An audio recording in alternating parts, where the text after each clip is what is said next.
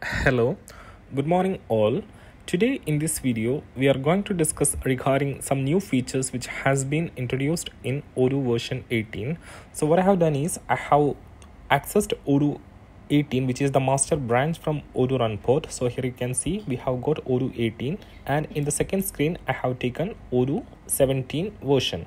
So both I have taken the enterprise edition, and you will see the same changes in the community edition also. So what I'll do is that here I have in the sales application and I'm in the products menu. I'll click on new button.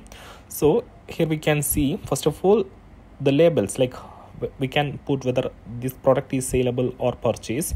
Previously it was like can be sold, can be purchased, etc. So if I go to version 17, here you can see it can be written like can be sold, can be purchased, but right now they have renamed like sales, purchase, etc. So it's easy for users to understand that one.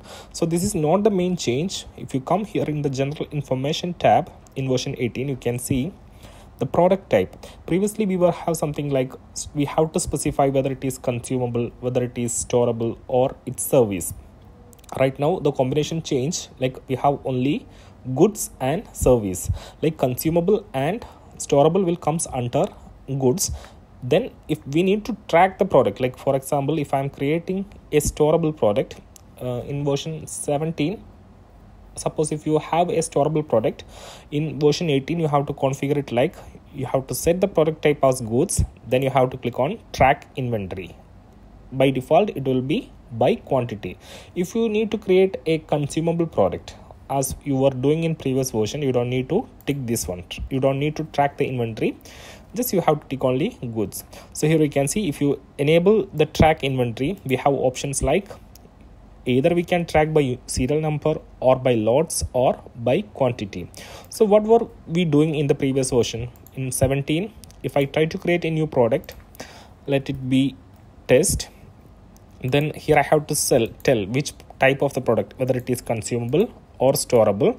Then if I say storable, by default it will track quantity. Then if I need to track by lot number or serial number, we have to come to inventory tab.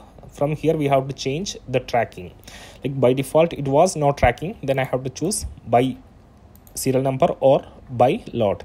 Now everything can be done simply from here, like just we need to choose product type, whether it has to be tracked. Yes, tracking is done by which parameter, whether it is serial number, lots, or quantity.